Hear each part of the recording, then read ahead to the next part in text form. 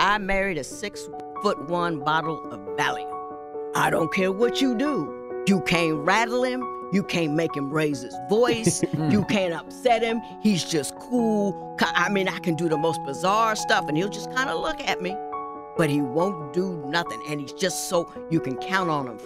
He could hold me by the ankle over a cliff and I wouldn't worry because he's that brother. One time I was going through a thing and I called him up in the middle of the day, he was working, and I said, babe, things ain't right here. And he came home and stood there and said he didn't know what to say. And I'm talking and I'm telling and I'm crying and this and that.